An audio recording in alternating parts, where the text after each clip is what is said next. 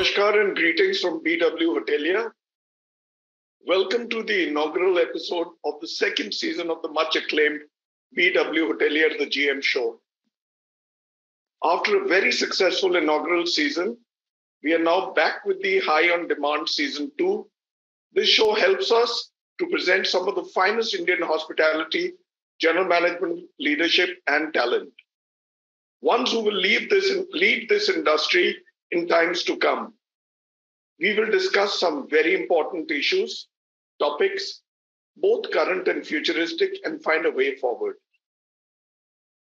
The format of the series is regional like before, where we cover the north, followed by the west, go to the south, come into the east, go to northeast, and then central. With 2 shows a week, every Thursday and Friday, 4 to 5 p.m. Indian Standard Time. I shall request you all to block your schedule on these 2 days of every week for the next few weeks and stay tuned and log in.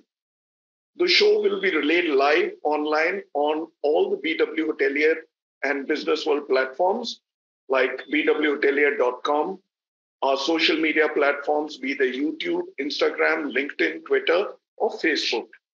Be there, follow us, encourage us to bring you more such gems. And last but not the least, thank you for all your encouragement and support. It's now time to get on with the show with a brief introduction to the show topic and all the speakers.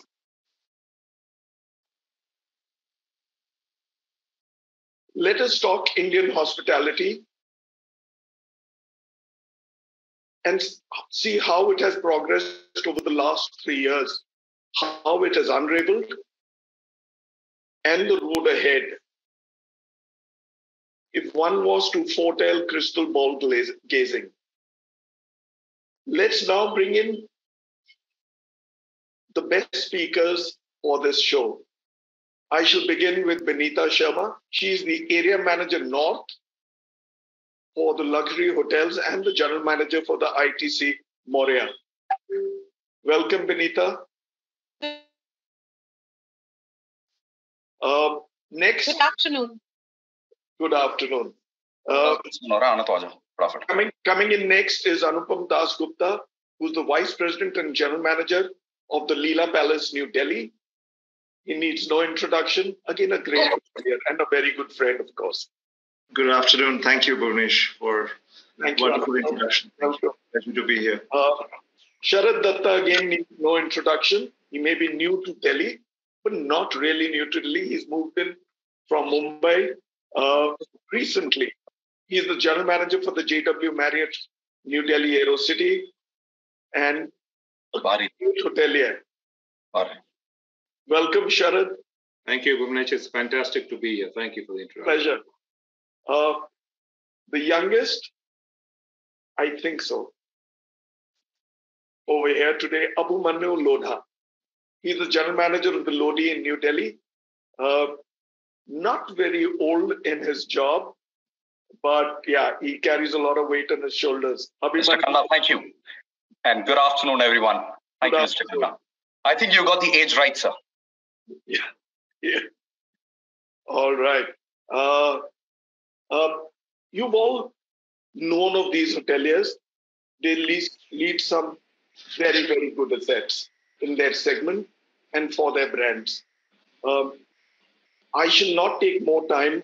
I'll straight away dive into the show and lead in with my first question for Benita. Benita, may I begin? Yes, please. All right. Benita, you lead an iconic asset. You know that, right? In the heart of Delhi, and you've led it before, through, and now after the lockdown. I hate the word lockdown, but somewhere we have to talk about it. What, in your view, has changed, and what are the learnings?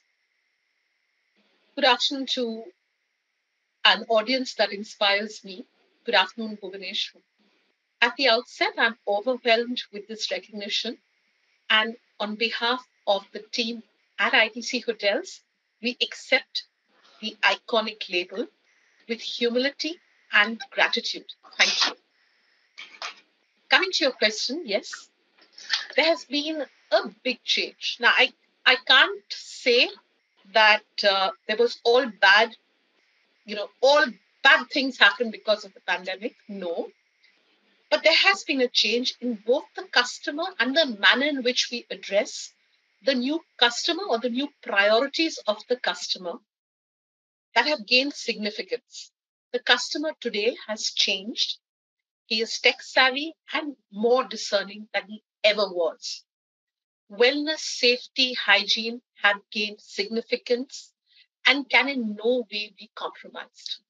There are double rooms being occupied with a focus on family, friends, and of course, sustainability. Today's customer seeks value with warm, personalized, but non-intrusive interactions. Guests are seeking experiences that are special and unique. They are more inclined to curated meal experiences with a chef customizing their meals. During the pandemic, new revenue streams in our luxury hotels emerged. For example, takeaway registered phenomenal growth. Our sleep boutique initiative, backed by extensive research towards improving sleep quality, was embraced by our discerning guests. And the good news is these initiatives are here to stay. We were fortunate to begin our responsible luxury journey over a decade ago, in fact, much before the pandemic. So it was much easier for us to quickly adapt to the environment and introduce the We Assure program with DNV certification for safety and security of our guests and our associates. Our chefs now continue to take up the challenge and strengthen our green initiatives, replacing international ingredients with local and artisanal alternatives. We set new benchmarks in planet positivity using renewable energy, recycling solid waste, harvesting and conserving water, banishing single-use plastic, basically reducing our carbon footprints to bequeath the next generation with a better tomorrow. Popularizing our Indian heritage cuisines are a part of our responsible luxury ethos with our famous signature cuisines, which you may have heard of, the Bukhara, the Dampuk, kebabs and curries, Royal Vega, Avartan, which is a progressive modern Indian cuisine, South Indian cuisine. The guiding principle, of course, has been caringly selected and mindfully prepared. Our Zesty Morning collection offers superfoods from for breakfast, bringing together India's forgotten heritage grains, free range and in-season produce. We also have something called Sattva meals, which bring out the aesthetic and pure tones underlying traditional vegetarian creations. In room service, we offer a welcome meal that is a balanced combination of fiber, protein, and carbohydrates, carefully portioned for a single diner to provide full nourishment, yet with no waste. Our hotels have risen to exceed customer expectations. I strongly believe that the next new opportunity for hospitality lies in the intersection of digital adoption, optimization of operational efficiencies, sustainability, wellness, and safety, powered by our customer-centric, agile, and adaptive talent. Of course, digital technology continues to register incremental improvements. During the pandemic, they were able to register exponential improvements. And thanks to that, we are able to move ahead and we continue in that direction because the future lies in us leveraging the power of digital and cut-through communication to drive superior customer insights, AI, innovation, deeper consumer engagements, and brand loyalty across multiple distribution networks. Thank you. Brilliant, brilliant. Maurya at work and under your charge. Now that takes me to your immediate neighbor in the catchment, Anupam. Anupam, coming back has not been very easy, but looking back at how things have shaped up, post we opened up. It would be nice to hear from you on how you've taken your business to where it is. We are on a high. The industry is on a high. Ask anybody a year and a half, 2 ago, कि क्या होने वाला? People had their fingers crossed. No more. It's happening and everybody's delivering. If you could share the plan, strategy, and execution, and to what effect? Over to you. Certainly. Thank you. Thank you, Benita. That was a fantastic, presentation on what you and your team have done, and everyone at ITC. I've been very fortunate to have worked in that company as well, and I know whatever you guys do, you do it with a lot of intention and a great heart. So congratulations on all those initiatives. Really fantastic. Well, as far as our business strategy is concerned, I'll dwell a little bit on the time of the lockdown, etc.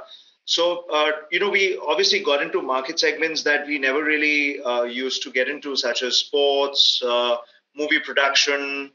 To a certain extent, we started segments such as the law segment, which have been strongholds in our certain competitors, office spaces, etc. So we did all of that, and we successfully tided over that time. We also were lucky because being in the geography that we are, certain market segments never left us, such as the diplomatic segments, the delegations. They continue to come in, even despite all the lockdowns and all of that. So we were very lucky that we were always well capitalized, and our cash flows kept moving. So that was the good thing about our business. In terms of food and beverage, we really cranked up the conversations with competitive pricing, high energy activations such as pop-ups, bar takeovers, etc. And we've been at the forefront of things. A lot of collaboration with standalone restaurants and bars helped us get Megu into the Asia's top 50 as well, I feel, because of that. And, God willing, with library also, we're inching towards that. So, case in point, something that we started off during that time, and, something that really culminated, I would say culminated, because for every food and beverage guy to work in, under the same roof as Chef Massimo, for example, is really, really something that is, very heartening and self-fulfilling, because the guy is absolutely outstanding, lives up to every billing that he has, has made, and everything that he's known for. So we had him here for a couple of high energy, high electric days, as an example of pushing the conversation on food and beverage. So and these are things that we started at that time, and we are continuing, and it's held us in good stead. And it's become a part of our strategy as far as food and beverage is concerned. Post opening up, when we tested the market for price elasticity, certain market segments fell away, as we knew they would, and certain segments such as the retail held up.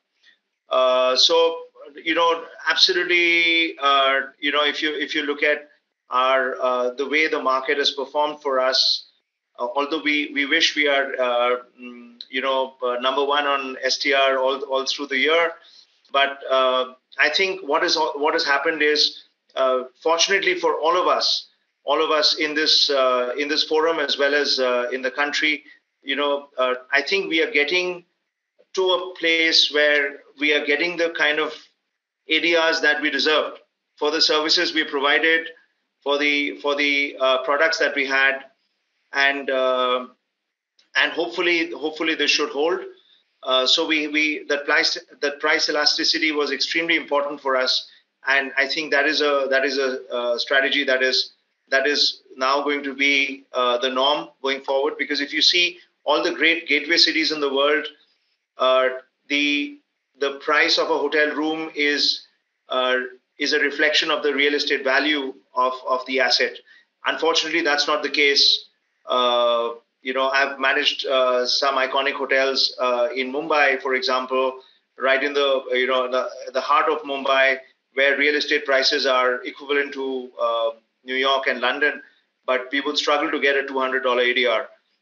So fortunately, we are good on that now. We are inching forward towards areas that we feel we all of us truly deserve, not just this hotel, but I think my comset, Benita, everyone here in this room as well. What certain large overarching strategies that we've had as far as the retail segments are concerned, and the leisure segments are concerned, are here to stay. Some of them have already been touched upon by Benita, but I would say experiential stays are here to stay. Personalization is here to stay. Guests being conscious of doing business with people who really genuinely want to do good for society is here to stay. Even though we've opened up in more ways than one, family vacations are here to stay. Pet friendliness is here to stay, and a strong food and beverage program is here to stay. So these are certain things that we've embraced in various ways, and I've seen many of our competitors have embraced them too. And I think that's really going to be the norm for the future. And I think all these things put together, we have a very bright future ahead. Oh yes, absolutely. The future is bright. I was always very, very optimistic. When people would, lower their expectations, I would tell them, listen, you'll be surprised. And surprised they are. India is placed where not very many countries are lucky to be in. Now, we're not riding on our 1.4 billion at all alone. We have so much more happening, and hospitality hasn't even tested the waters yet. So our best is due. I shall now come into Sharad. Sharad, you've handled it all in Mumbai, and now you're here in Delhi. You know both the catchments, right? Just sum up the last 3 years, the lows and highs, and what are your plans now that we've seen a brilliant recovery, like we've all spoken about, keeping in mind the brand category, and of course, you're the one who's today representing the Aerocity. Aerocity is busy like hell, but business is really, really on. Yeah, thank you, Mr. Khanna. Great question, and both the people who spoke before Benita as well as Anupam covered a lot of stuff, very apt and extremely spot on, covering the expanse of what we need to do as an industry and as hotels. You asked me about Mumbai and Delhi, and again Anupam alluded to gateway cities, and these are the two gateway cities for India. And both of these cities kind of came back much faster than many other cities in India. If you ask me to sum up the last three years, I spent those years in Mumbai. If I speak about 2020, tremendous uncertainty, obviously for everyone. 21 is what I would call a yo-yo year, right? It's stop, start, hope mixed with caution, going to strife, back to hope. That's the kind of way the 21 panned out for us.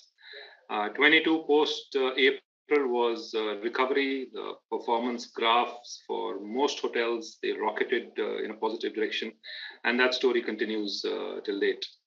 Whilst I was in Mumbai, and we can all talk in hindsight, whatever strategic planning and innovative approaches we took towards managing our business, all of these were fraught with risk at all time in those days.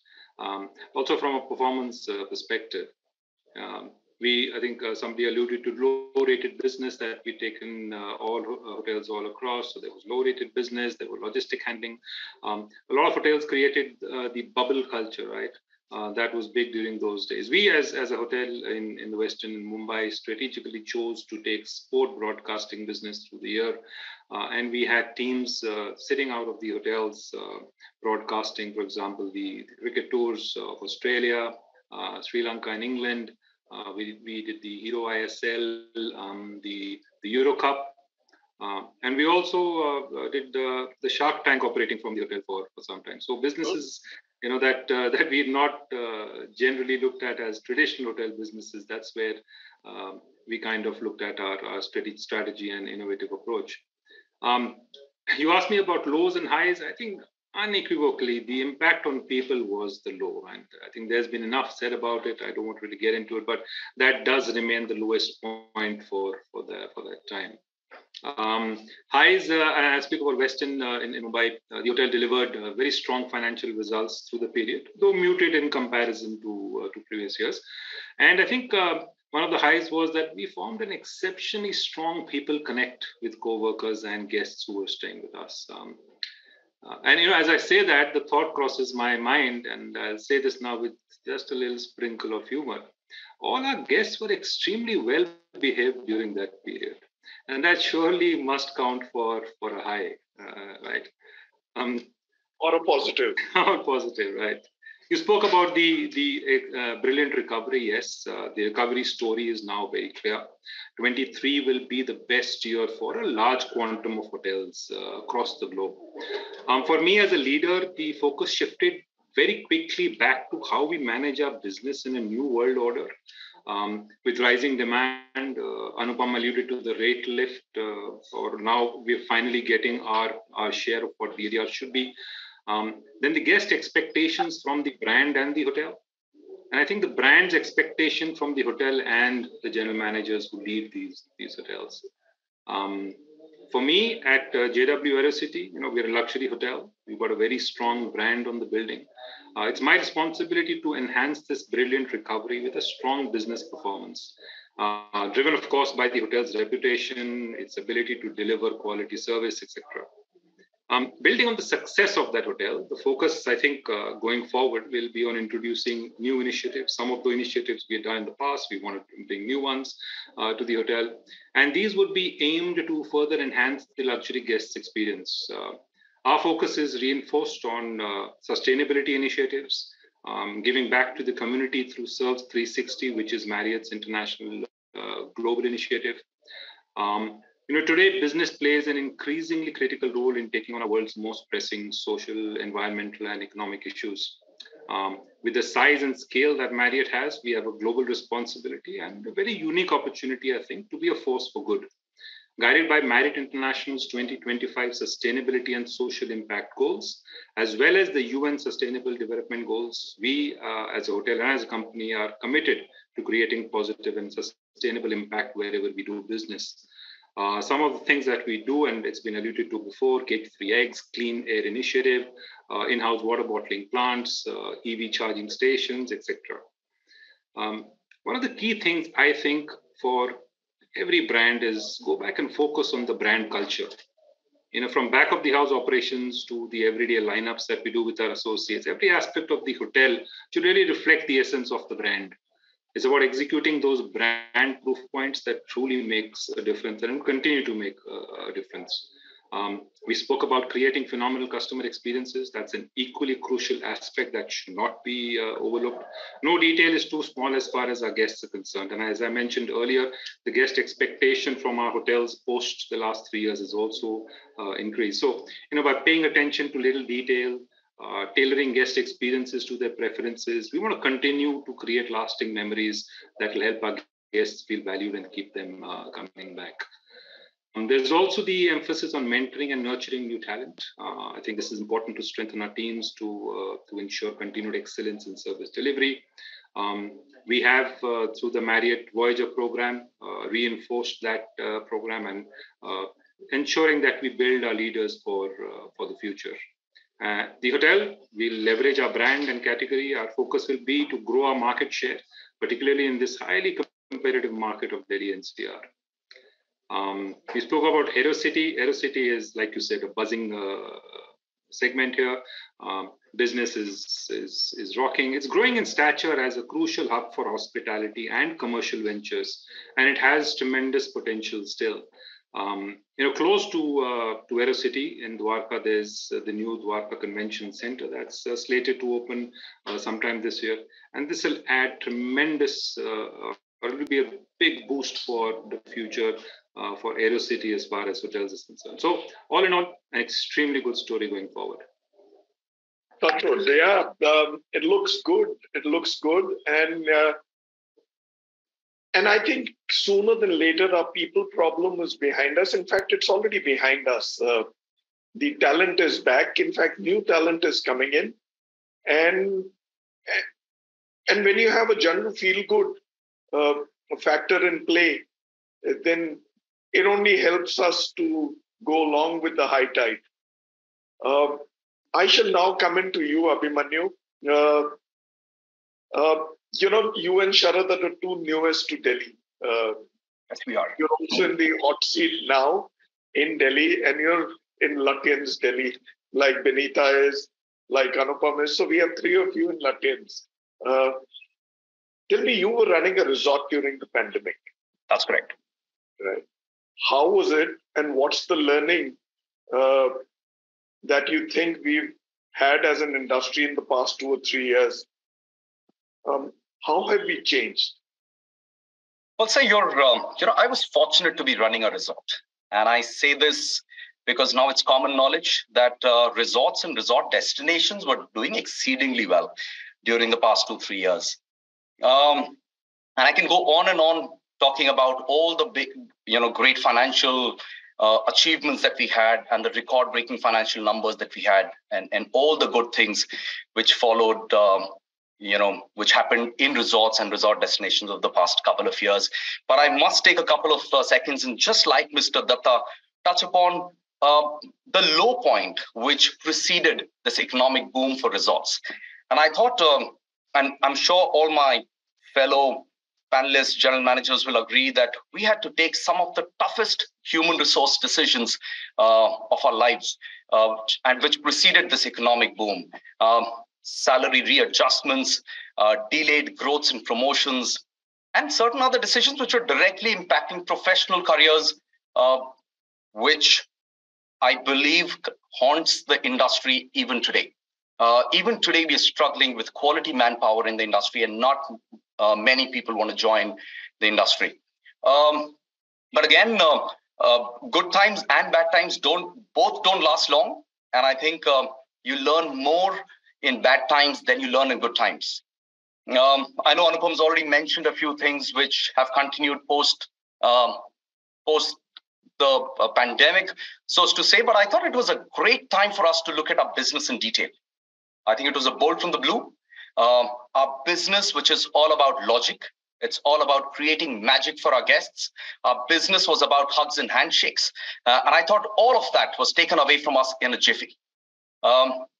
Consequently, if I was to list down, let's say 4 or 5 things which we had to do as a hotel, as a resort, as an industry, which have stayed with us even now, I thought first things first, we had to get creative.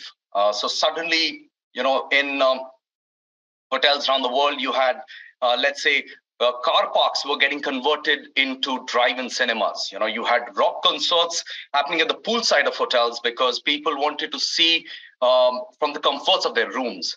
So as an industry, I thought it required us to get creative, and we did that very well.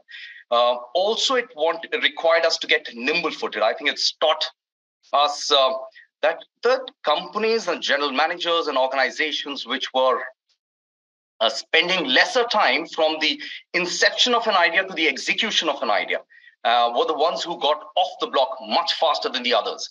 And I think that's where you had overnight, you had vegan menus come out because people are more health conscious. You had QR codes in restaurants. Spas decided to expand outdoors because people wanted to be more outdoors than indoors. So another thing that stayed with us is the fact that we've now become nimble-footed. And I think we've reduced the time from the inception of an idea to an execution of an idea. We very quickly realized that with all the HR issues around us, multi-skilling and cross-collaboration became extremely important also because of the erratic demand levels. So suddenly you had a workforce and which wasn't really equipped to handle the kind of demand that we suddenly were looking at. So multi-skilling and cross-collaboration, and it stays with us even now. It didn't take us too long to realize that everything was moving to the virtual world. If I may, except for the share market, I think IT was on steroids, and it continues to be on steroids. And I thought hotels had to invest in technology to stay relevant. Things like Zoom, Microsoft Teams, and virtual meetings, I don't think they were as popular as they are today, let's say a couple of years ago. So that's something that we, as an industry, have really had to invest in, which is information technology. And let's say the fifth point, last but not the least, I was fortunate to be working for a resort wherein we consciously decided not to cut down on luxury, because we realized very, very soon that the intent to travel was always there. It's just that the jigsaw puzzle the pieces of the puzzle had to come together. And we realized that the moment the pieces came together and, let's say, the travel restrictions were lifted, there was a huge boom and huge demand for travel and for luxury. So even during the time that there was a lockdown, we kept doing something or the other, like marketing to our old guests, because we knew that people would want to travel to places where they are most comfortable. And it was important to communicate to them all the hygiene sanitization steps that we were taking to get their confidence levels back. So those were the few things which I thought we worked on and which stay with us even now. That being said, and again, my fellow panelists will agree with me that none of us were taught in business school or hotel management school how to handle such a situation, such a bolt from the blue. And I think as we sit down today in our seats, we all realize that if we could handle what we did for 2 to 3 years, I think we can handle much more that comes our way in future. I think it's made us better professionals, more confident hoteliers. And if I may also take the liberty of saying that for all the human resource decisions we had to take, it required us to be empathetic. It required us to be humble, required us to display maturity, to show compassion towards our people. And may I dare to say that it's also made us better human beings. So confident hoteliers, better human beings, and just a few more things that I spoke about. That's my takeaway from the pandemic for the 2-3 years in the resort. I agree with you.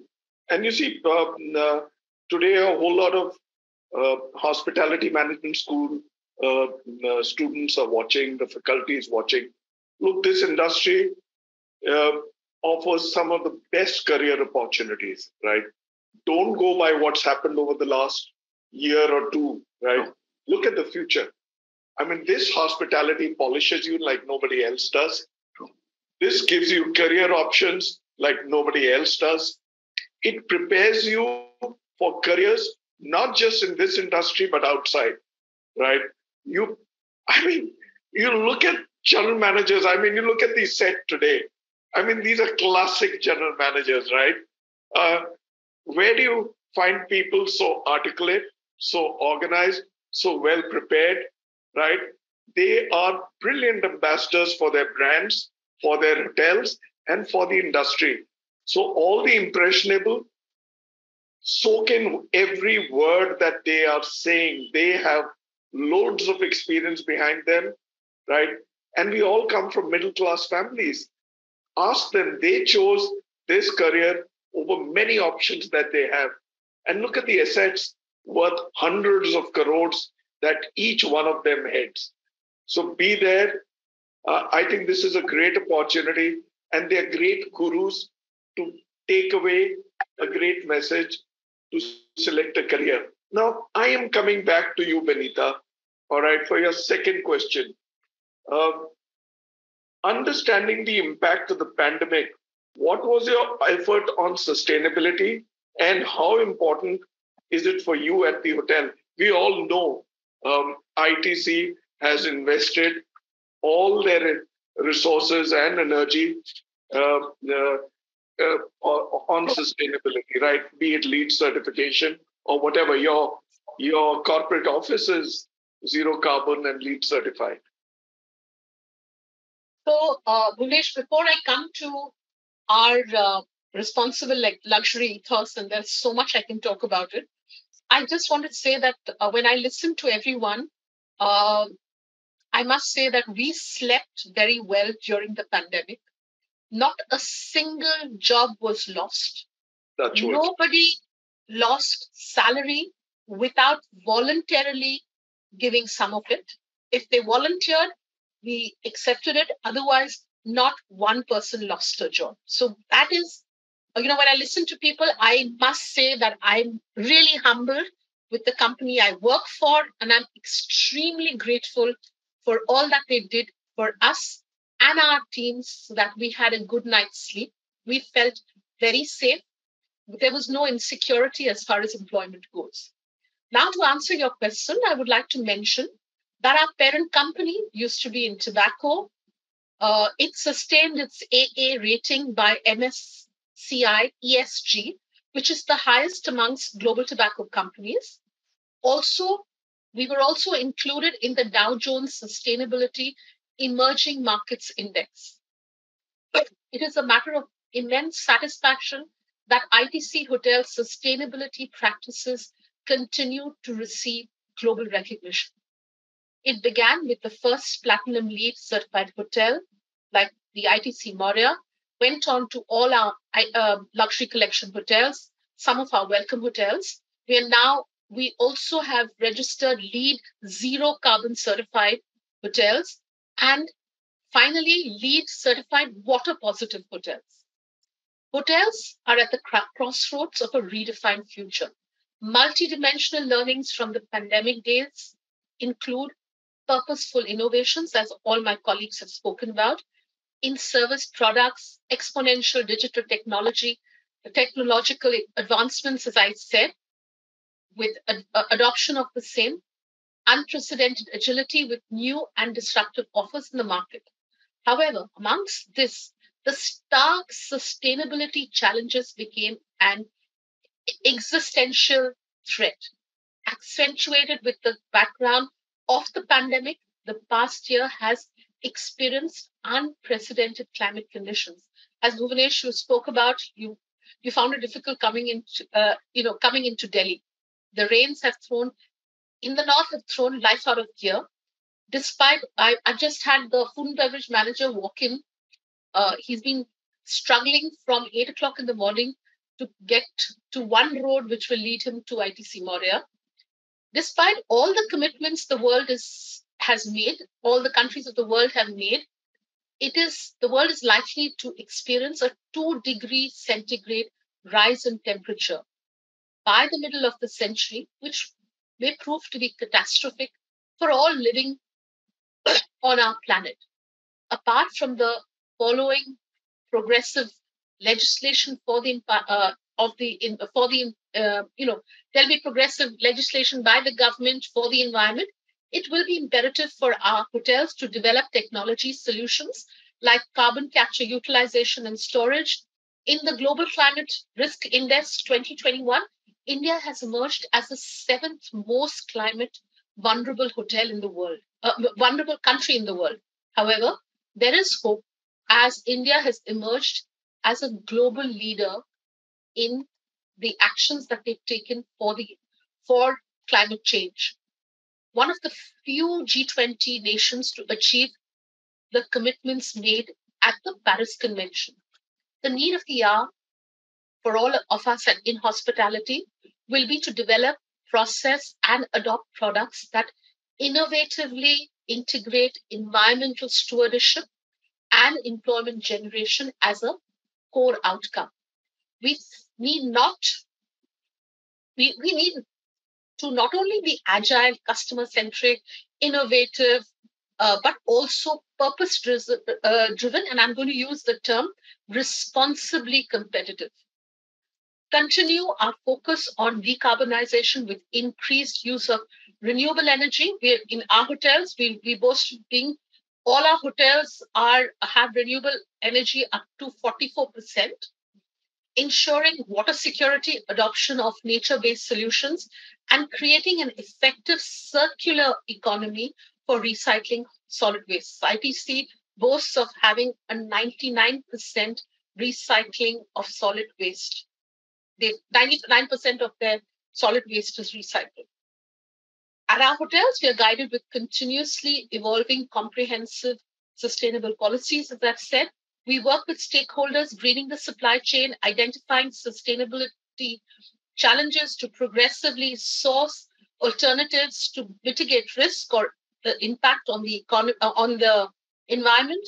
We will continue to work on construction of our green buildings, our green practices, our green products, greening logistics, optimizing distance to market. A lot of our hotels have moved from, have this initiative of farm to plate. And each day, this race gets better and better to better the percentage use of renewable energy. Thank you. Excellent. Yes, I mean, I've just come back from the Maldives and I know a thing or two about climate change and what impact it can have on a whole nation. Right. So, I mean, you look at Venice, they are trying to pump up the entire nation, I mean, the entire city by 30 centimeters over the next 10 years. Wow. Right. So, what they're trying to do is they're pumping up seawater into the foundations of the entire city to try and lift it up. It's going to cost them billions of dollars, but just lifting it by 10 centimeters. You know, how much is 10 centimeters? Yeah. Mr. Khanna, may I just interject here? And I was listening with great intent to what Benita was saying, and it's amazing to hear all the brilliant things that's being done. But just as an industry, I don't think we do enough for sustainability. I mean, hotels around the world are the highest consumers of water and electricity per square feet. And sustainability is not only about the destination, right? It is also about the people around the destination. I mean, do we do enough for the people around our destination, for the art, culture, folklore? Do we do enough as an industry? You look at our hill stations, are a dump yard. There's so much garbage all over our hill stations. We kept hearing about Cape Town running out of water. It's come home. Shimla's running out of water. So just as an industry, and I don't know if we have invested enough in automation towards energy saving. If travel and tourism does not cut carbon emissions by at least 60%, I don't think as an industry we're doing enough towards sustainability. And I agree with you, Abhimanyu. But having said that, our next generation is extremely conscious, and I know general managers and operating companies, they become extremely conscious. Yes, it hasn't taken on a heavy duty push, but sooner than later it will. For instance, when I check into a 5-star hotel, my first instruction at the reception and to housekeeping is, do not change my linen till I don't check out. Right? I try and avoid taking any paper napkin or tissue or use unnecessary linen. Right? And the success of most businesses around the world will be judged on your impact on the world. And our business is going to be no different. So already investors are asking you questions on environment, social impact, governance before they sign up with you. So hopefully things will get better. Oh, yes, absolutely. I'm coming to you, Anupam.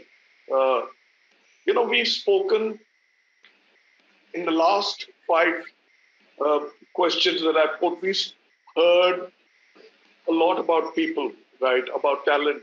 Tell me, people and talent has been a challenge given what has happened. What has been your plan and strategy to overcome this hurdle and deliver a great experience and, of course, results, be it financial, qualitative, quantitative? Okay, so, as luck would have it, the company changed hands just before COVID happened. And, we moved from one ownership to the other. What eventually happened was similar to what Benita also said. We fortunately, and again, saying it with the greatest humility, knowing what was happening all around us, it makes you all the more, touched and humbled by, your circumstances. But not one person got laid off. Full salaries were paid, increments were given, et cetera, et cetera. So So that was the starting point, right? So that happened, and then came certain stuff such as trust, openness, and candor, which I think all of us try and imbibe into our leadership, and and it flows downwards. So I think one was the basic, the Maslow's needs, if I were to paraphrase on that, and then you have all these other things that we do as leaders every day, leading by example, etc. So those are things which build the foundation for any great organization, for any great hotel. I think if one takes care of that, everything else gets taken care of, and your business gets taken care of, your NPS gets taken care of, your quality scores, everything falls into place. So lucky to have had that backing, lucky to have had a great operating team and leadership team that imbibed all the trust, openness, and candor that I alluded to. So that was the sort of the housekeeping bits out of the window. Other than that, we took in a lot of initiatives to keep people motivated and push through what is called the Leela University. In terms of accelerated development, we started with something called the LEAD program, where we identified high potential employees, managers who are managers of tomorrow, general managers of tomorrow, senior leadership of tomorrow, put them through management development programs in partnership with ISH, which is also the hospitality school, which is partnering us for our leadership development program, which also started at this time, because we needed a runway of talent to be developed for all the growth opportunities that are coming their way for the leaders of the future. So the LLDP, the LEAD, were examples of certain talent development that we've done.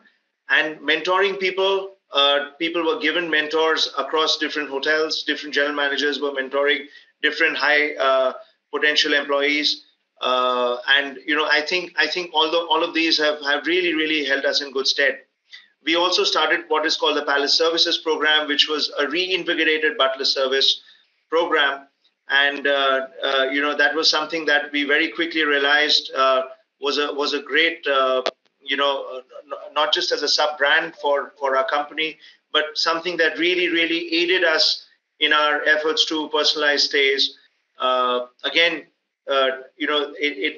it segued into the leadership development as well, because somebody who's in the Palace Services program, having served successfully over a certain period of time, would be eligible for to get into the leadership development program. So all of these things were done keeping in mind that we needed to develop talent, and to build that runway for talent. Besides this, we've actively looked at how we could improve our diversity.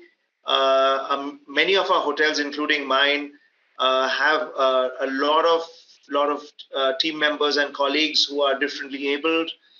In areas where they can really make a difference. So, for example, as a matter of great pride, my entire minibar team it comes from a school, a deaf and dumb school.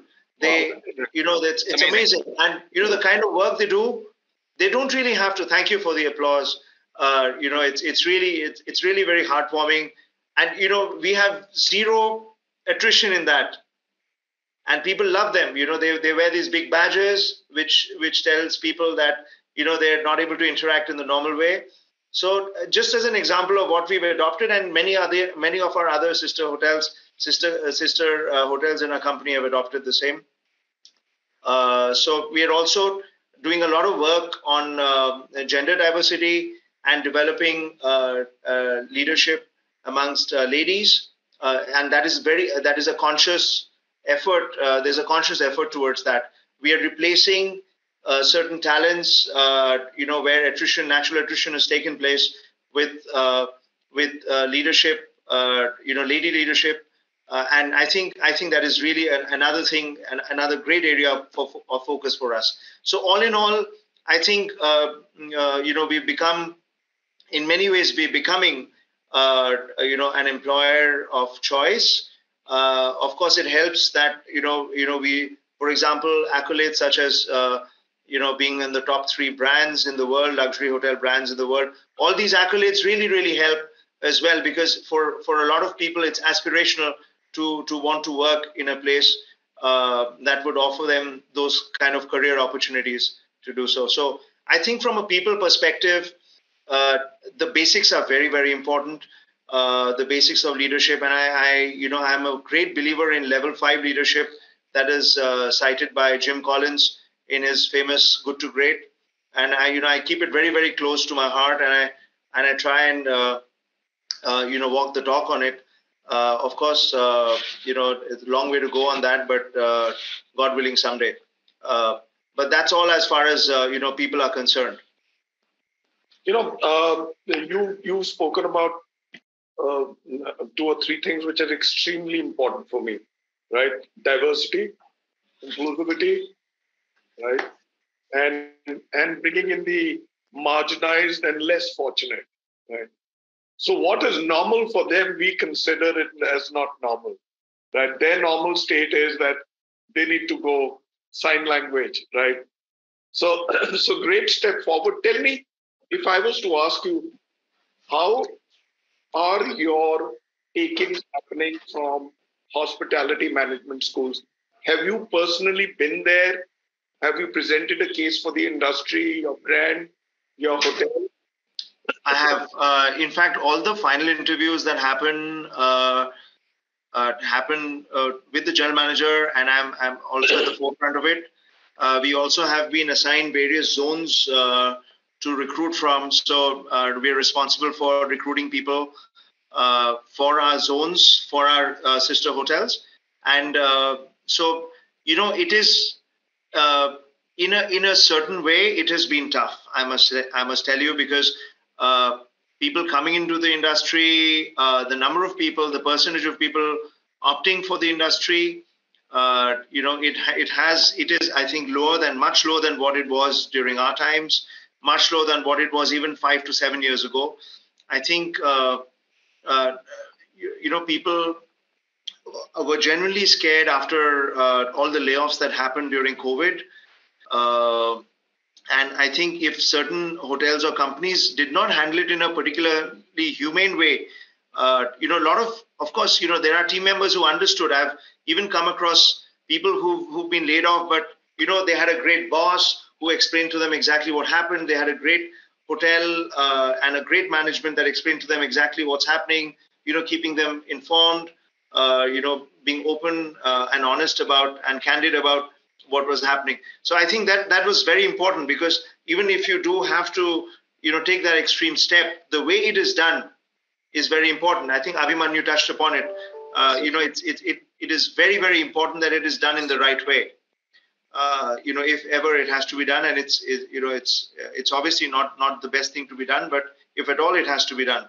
So coming back to answer your question, tough times ahead for our industry as far as getting talent that's concerned from the hotel schools. It is cyclical in a way. I feel we will eventually come back. Maybe not to the extent that we have been used to, but there are certain changes that we have to make in our salary structures, in the way we address work-life balance, in the way we address how we deal with the generation, because they're not any different from what you and I were. It's just that the times that they've grown up with are so different, right? They've grown up in a digital age, so obviously they don't like to be thwarted with bureaucracy. They don't want to be thwarted with time-wasting tactics, etc. They also are a generation that are relatively lucky to have got a lot of things that we were not used to, right? Not just technology. I mean, you spoke about Bhuvanesh, all of us being from middle class families. Well, there are middle class families from where these kids are coming as well, but the certain privileges that they are used to are not what we were used to, right? So certain things that we did not take for granted are being taken for granted. So it's a question of perspective, and we as leaders have to change our perspective, and lead. Certain things which are, like I say, housekeeping standards. They have to be maintained, like trust, candor, openness. They have to be done, but there are also different ways of dealing with the generation, and I think we have to change rather than expecting them to change. Excellent. Thanks, Anupam. I'm coming to you, Sharad. Rushed for time now. Sharad, tell me, where you are, the asset that you head. That's the big one for banquets, mice, right? And the big fat Indian wedding, right? They're all important segments, but were the last of the block when it started. We started with small wedding packs. I remember 20 लोगों की शादी हो रही है, 25 लोगों की, फिर 50 लोगों की, इनमें 5-5, 6-6 शादियां हो रही हैं. Tell me, now weddings are back, banquets are back, mice is back. How did you wade your way past to stay on top of the situation? Were you then and now on top of the game? And looking ahead, how does it look? Thanks, Bhuvanesh. This question is great, but listening to the last question and the interaction around that, there's so much of passion that we all have around our people. And Anupam, I think, echoed that. He spoke from the heart, so great. Oh, yeah. We can speak for hours on that topic. It is just so engaging and fantastic. This actually may be very insipid after that, but I'll do my best to give it justice. But you're right. Restrictions on gatherings at that time meant that this was the last segment of the block, but it's caught up quickly, I think, and it's kept pace. Going back, how did we adapt? I think across the board, adapting to whatever trend there was. I think the key was to quickly adjust our offerings and cater to those small weddings that you spoke about, the 20 people weddings, 6 weddings happening at one time, if you were allowed to. I think there was some rule that says you can't have more than one wedding also at that time. And it's fantastic to see that people still wanted to get married in those times, right? But I think what helped at that time was, we had to adjust our offerings to cater to these small wedding packages within our banquet facilities, and also leveraging our strong market presence and relationships. Everybody wanted to do business, right? So everybody was looking for opportunities to create those business opportunities. And combine this with, from Marriott perspective, we had a great initiative called Commitment to Clean. That was our promise in terms of hygiene and safety. And this allowed us really to tap into this segment early on and establish our presence. At JW Aerocity, versatile event spaces, as you mentioned, it's a large ship with fantastic banquet facilities. We've got a grand crystal ballroom. We can take up to 1,500 guests now, and of course, like most ballrooms, can be divided into smaller rooms to cater to different events. Looking ahead, the future, as in other segments, looks extremely promising. For our hotel, with our well-equipped ballroom, as I mentioned, our versatile event studios, we are very well positioned to meet this growing demand from banquets, mice, weddings, etc. Our flexibility in our space that ensures that we can cater to various events, large conferences to intimate gatherings, and we could do that back then and now also, right? We're known for exceptional service and creating memorable experiences, and obviously we'll continue to do that at this hotel, and we will continue to remain as one of the top choices for hosting meetings and events in the city, and definitely at Aerocity. And as travel remains on this very strong upward curve, we know that a large portion of it has come through the luxury group travel, and all of us, our general managers here on this call today, are representing luxury hotels, and I think that's an important play in this whole piece. We've seen a stellar growth in this segment in demand, and this continues to grow. And I think it's also fueled by continuous opening of now the entire world is almost open, right? And numbers are very, very encouraging. There's a study that said that the global MICE market is expected to reach somewhere close to USD 1.6 trillion by 2030. And that's a exponential jump over today. And if you look at it from a CAGR perspective, it's almost 27.5%. And not only that, the year 22, Asia Pacific was the largest contributor to the MICE industry. And when you consider that India was one of the fastest in APAC to recover, imagine the future potential. Fabulous.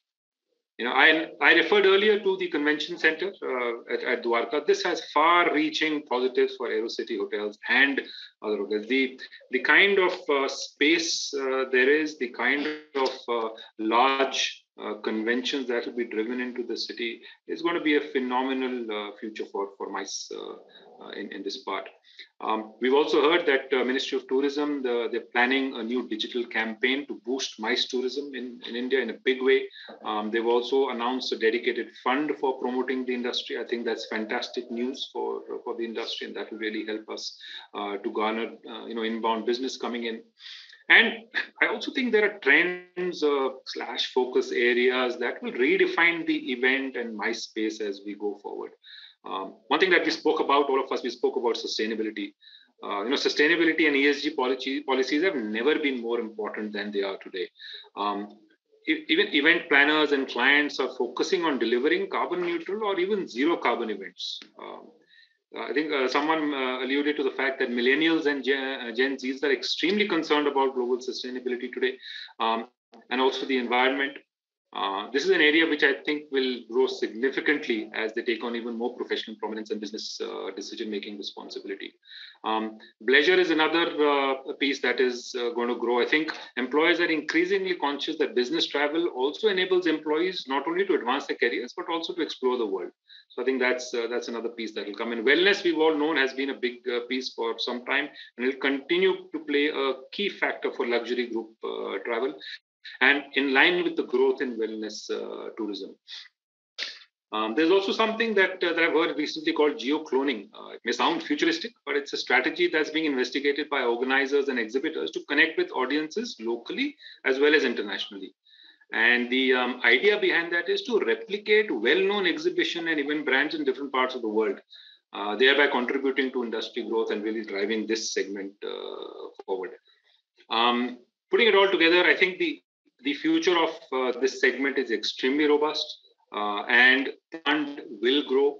And I think it will also require that we move from the cookie cutter operation that has happened in the past and embrace the critical elements in today's world of sustainability, AI, chatbots, cloud systems. And I think there is merit in looking at how we can or we should adapt to this juxtaposition of human service for our luxury guests, especially in this segment. So, a great future for MICE, great future for hotels. To all listening in, this is, I think, in a sense, back with a bang as a preferred profession to choose. Absolutely. And you guys are great ambassadors. Now I'm coming to the last but not the least question, and that goes to you, Abhimanyu. Categorization of an asset class from luxury to economy is also man-made, right? I want you to be brief. We are over time. The guest makes decisions basis what they look at, for example, price, location, facilities, F&B, and yes, relationships. And then they decide. How would you manage this and make it sure and predictable to clinch? To answer your question in one line, I think luxury is here to stay. It's going nowhere. You see, traditionally, the three elements of any luxury business have basically been you generate demand, you deliver the experience, and you maintain the economics, short-term and long-term. But another very important aspect which has come up, a new element which has developed in the past 3 to 4 years, I would say, is it's always been part of the human DNA, and that is aspiration. You see, traditionally, luxury was all about the haves, not the have-nots. It's about how rich you are, the rich class, if you could afford something. But it's all evolved now. You see, the people driving luxury growth in the world right now are the Gen Zs, the millennials, and the Henrys. I mean, Henrys, of course, are the high earners who are not rich yet.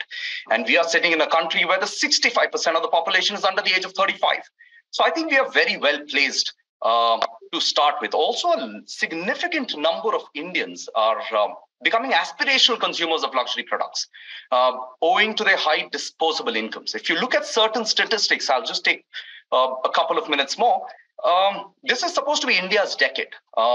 In the next 10 years, the luxury business in India is expected to grow almost 3.5 times of what it is right now. And in the next 3 years, the number of millionaires in India is expected to grow by 105%. Now, if these numbers are anything to go by, I think India is very, very well placed to lead the luxury market. And what is luxury? Luxury is all about delivering error-free service. At least in our business, it's about error-free service. First time, every time. It's about being discreet, about delightful, about spoiling the end user.